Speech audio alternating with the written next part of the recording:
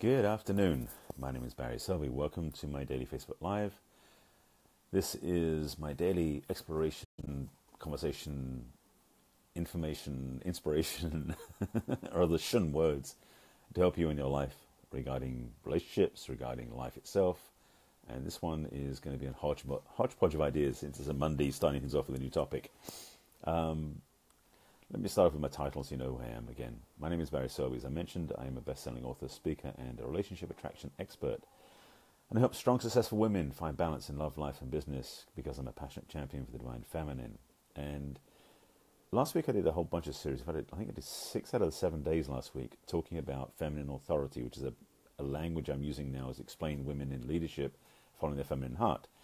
And today's topic is in a way, it's a hodgepodge. I mean, I just put three words together because they alliterate. So, I thought I'd put it in there. But it's really going to be fundamental about how I believe we can all, not just women, but men as well, can be aware of our own stuff. I'll use this technical term. Meaning that we fall into traps and we get betrayed. There's one of the B's. Because we betray ourselves. We don't stand in our own truth. So I want to speak to a couple of things that may be indicative, and particularly in the relationship conversation, because once again, it's a Monday, so there's a new news cycle, and talking a lot about the sexual harassment stuff that was going on, as well as some of the reactionary responses people have had over the weekend to various news topics, media outlets, and political things. So the other two B's I want to throw in there and start explaining what I mean as context for them, which is billboards and what was the first one? Boundaries. That was it. Boundaries. Yes, that was the thing I was going to start with. Let me start with boundaries. That's the one I was going to start with. Let me just say this. I would say that 90% chance if you're watching this Facebook Live, is you have poor boundaries. Sorry, let me say that slower. You have poor boundaries. What does that mean before you go? What does that mean? I mean, there's a context, particularly a relationship. Now, I don't necessarily mean a romantic one, although that is a primary place to work in. But boundaries are a thing where we tend to have an uncertain boundary line where we feel comfortable, feel safe, and also feel respected. I'm just reflecting yesterday on some conversations I had, and I watched people who got into upset and hurt feelings, being resentful and feeling upset, distressed, because somebody, that they weren't aware of it, somebody basically stepped on their boundaries and they didn't realize that's what happened. They just suddenly got affronted and hurtful. Now, this may help you if you've been dealing with sexual harassment, by the way. So I'm not going to say this is a situation that was. It wasn't one of the situations, but the same energetic could play out and the same ability to change it and respond can play out. So listen closely. I hope I have what you need, because I haven't got this scripted. First thing is that to know your boundaries is important to know for your own individual expression and also for your own ownership of your space. Literally ownership of your space, which is the boundaries. A lot of us have personal space boundaries, which is where when somebody invades it, you feel pushed on and put on. They may come in for a hug and you don't want it, or they may reach in and touch you on the shoulder, or their energy is quite chaotic or dysfunctional, or it's negative, whatever it is, and you just don't want them in your space. That's one boundary. But are you aware that there's 2 other big boundaries that we talk about, that I know about, that you may be unaware of, which is emotional and mental boundaries? Yes, you have emotional and mental boundaries besides the physical ones. Emotional boundaries basically are where some ways I'll explain it, where somebody will get inside your psyche in a way and stir up your emotions without even realizing that you're being provoked. That's because your boundaries on the emotional level aren't strong. Because if you have emotional boundaries that are strong, they can't get in. They can't get through that boundary. Or, maybe visually not using the right props, I guess. But also, someone who, if your emotional boundaries aren't strong, you can be impacted by somebody else's emotional upset. Somebody else could be running their judgment on you. In fact, I had a situation come up recently working with a different client on a different works thing I still do, where their emotional upset was they were attempting to influence me and include me in their panic because they were emotionally upset because something wasn't being handled. And I realized very clearly, 100% of the picture was, it wasn't my upset, it was theirs. Thankfully, I've done a lot of work in getting my own emotional boundaries free and clear. So that way, when they tried to hook me into their stuff because they were upset, I didn't buy into it. And there's a quote, there's a statement, I've used it before, and I think I've said it on Facebook Live, but I've suddenly used it in the conversation. Your lack of pre-planning does not constitute my emergency. That's a very important business term. You want to have that you might have that quote of your desk at work when you work with people. Because if you're in a place where you fall into the reactiveness, where somebody else is upset and panicking, a boss or a client or some other person, where you will react and jump in to help them, you may totally give up what you're working on. Now, I have that issue too. That comes up once in a while for me, but not as dramatically as it used to. I'm so clear now that when someone gets upset, my first response is to stay present, not get caught up in their typhoon or upset whatever's going on, because it's a whirlwind of energy. So that's one. That's the emotional boundaries. So physical boundaries you're aware of when people invade your personal space. That's one way of putting it. There's other areas of personal boundaries too. You know, somebody gets in your car without asking, or somebody uses your things without asking. That's the physical stuff too, because for some of you, you let people walk all over you when it comes to using your stuff, whether it's your computer, your camera, your phone, your whatever it is, and you don't stop them. So having healthy boundaries is a place of self-respect. And this, let me come back. Let me put that one right now. When you have healthy boundaries, mental, emotional, and physical, it's called self-respect. If you don't have those places in place, if you don't have those three things handled, you're not going to respect yourself, and other people won't respect you either. So this is important stuff to take note of. So yes, getting back to, so that's two, physical and mental. Physical and emotional. Mental is the third one. They're not in any order, by the way. Where we tend to get influenced, and this is something, this one just came up. If you watch the media and you're influenced by it, you don't have strong mental boundaries. You can be easily influenced. And this is up right now for all the people in this context of what's happening politically, emotionally, what's going on with the Me Too conversation as well, because there's so much upset and hurt feelings and righteousness that's coming out of what's been happening with the sexual harassment stuff, but also with the way the political system has been running our country, or should say, well, I won't say, I was going to say how it's not running the country, but you know what I mean. But the thing is, when we react to things, mentally respond, or judge, or feel like, how dare they, that's where your boundaries, again, in the mental level, aren't healthy and strong.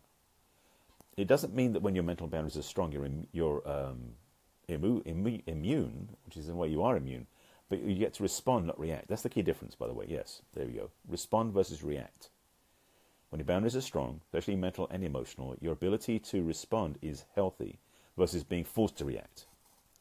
If someone pushes your buttons and you react, that's where your boundaries are weak. That's a great telltale. So if that happens to some people around you, ex-partners, parents, Thanksgiving's coming this week, so I'll be aware of that one, and people pushing your buttons and you react, either mentally or emotionally, guaranteed, that's because your boundaries aren't strong in the area of mental and emotional individuation. There's a fancy word, individuation. So it's clear that the way that's the warning sign. That's the red flag that your boundaries aren't strong. So the question asks, how do you respond? The first thing is you don't. To be simple about it, is when someone pushes on you, 90% of the time, especially when you go out to family, is they're pushing on you to get a response or a reaction. Actually, more a reaction, because they want you to jump on that. When you don't, first of all, you foil their attempt. Secondly, you've got time to think. The whole thing about, when someone provokes you and you count to 10 so you don't get angry, it's kind of the same idea, because what you're doing is taking time to disengage from the reactive automatic response that's inside of you. So you can actually sit back and go, how do I want to respond to that thing, whatever that thing is? So the hooks don't get put into you and you can just say, no, thank you. So it's a self-guided process. I mean, there's different ways of doing it. I don't have a whole smorgasbord or a whole list of things to do, but it's kind of the thing about taking time. Yes, taking a deep breath and not so much taking a deep breath and taking time to center versus taking a breath and take time to cool down, because it's not cooling down unless it's already too late and you've already got angry.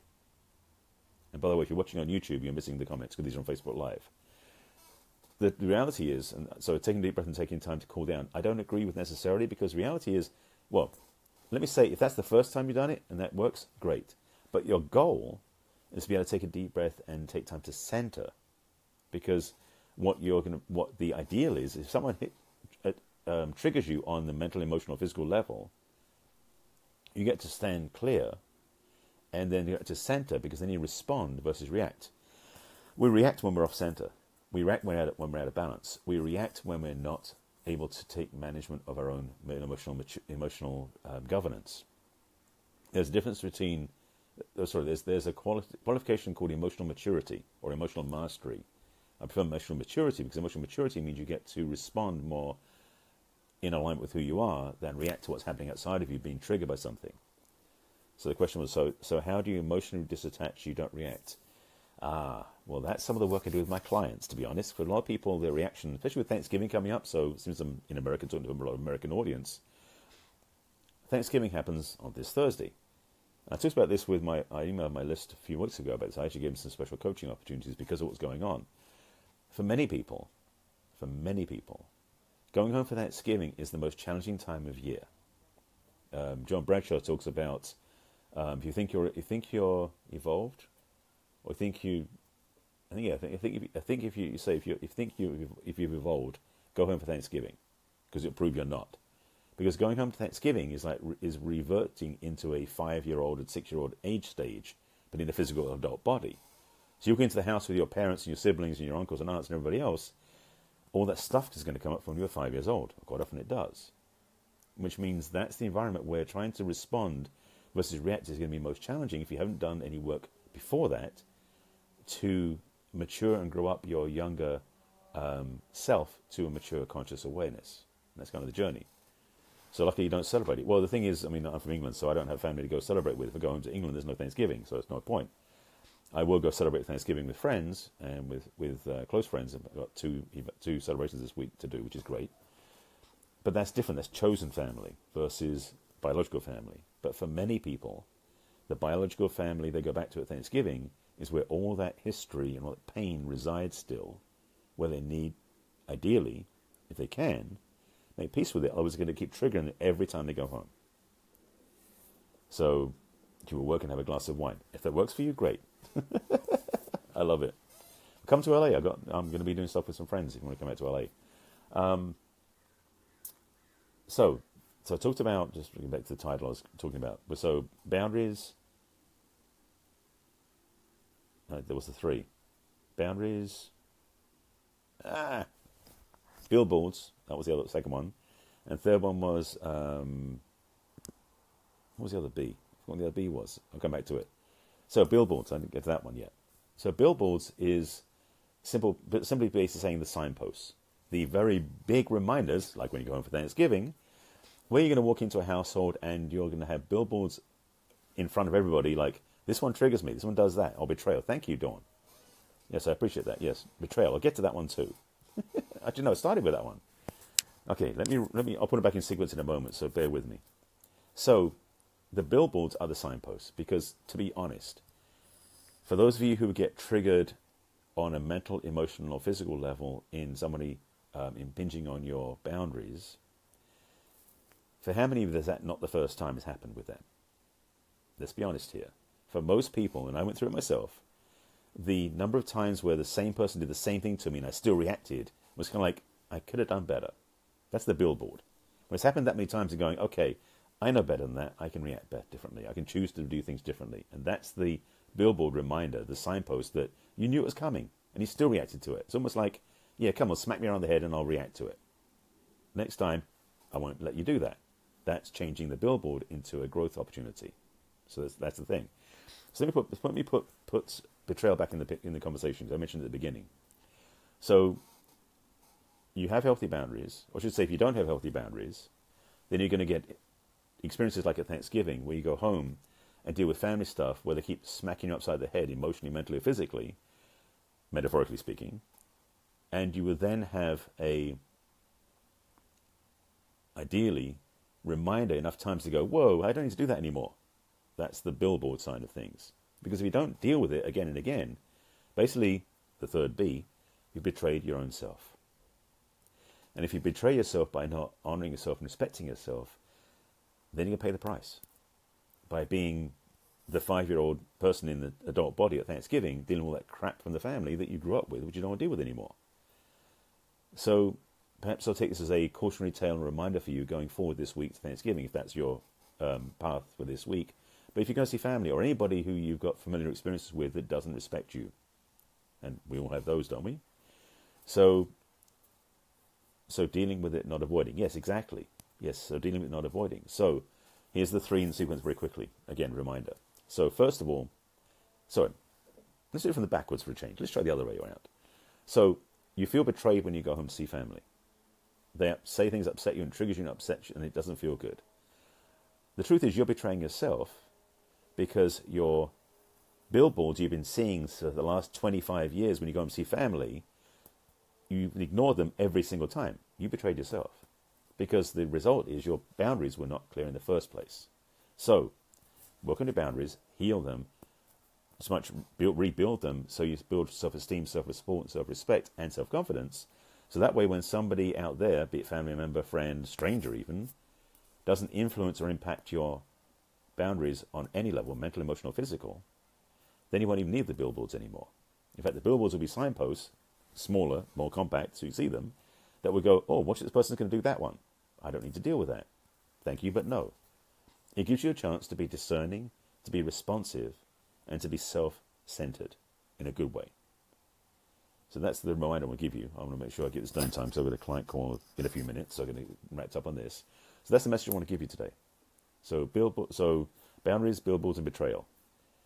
Consider that. If you need help in this area, this is an area I specialize in with my clients. So your solution, you're not going by myself, and I'm honoring myself. That's a good choice, Diana.